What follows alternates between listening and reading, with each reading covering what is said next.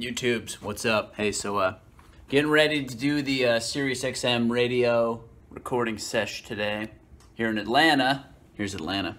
Pretty fancy. Rode one of those scooters around town earlier. Those things are awesome, by the way. I know they probably piss off everybody in the car, but I think they're pretty cool.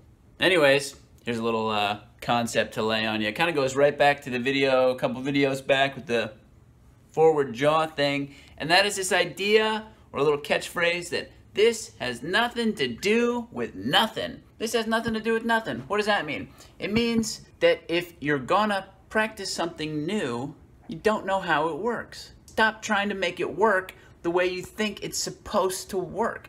Just give it 5 or 10 minutes.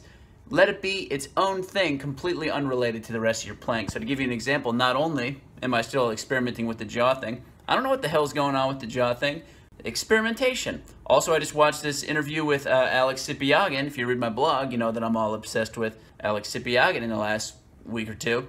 And he has a video online that I bought, or a lesson. It cost $5. It was awesome. And he just talks about learning how to play the pedal tones on the same setup that you would like 2 octaves higher. So learning how to play the pedal C on like your middle C set with the aperture.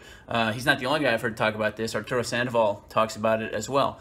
But when I'm doing it, you know, I'm noticing that like things want to be different in the pedal register because I'm not super comfortable down in the pedal register as of yet. You know, things like my breathing are changing. It's, you know, my natural tendency in the middle of the staff and beyond is to get a good like compressed breath, really tighten the abs up, and then breathe from there. But when I'm doing the pedal stuff, so far, that doesn't really make a whole hell of a lot of sense to me. Maybe it will in the future, maybe it won't, I don't know, I don't care, because this ain't got nothing to do with nothing. These pedal tones don't have anything to do with anything. I'm just gonna do them and see what happens. You dig? So quit trying to put things in a box before you know what box to put them in, okay? Have a little fun out there while you're at it. So anyways, that's my big soapbox. Box? I said box a lot in this video. Pedestal. That's my lecture point for this afternoon. Like I said, just doing a little warming up. Just did the jaw thing, the experimental jaw positioning. Now I'm going to play a couple of scales. I'll show you guys my warm-up here that I've been doing on the road. It's working out pretty good. And yeah, that's it for this one. Take care of yourselves, and I'll talk to you later. Talk to you later.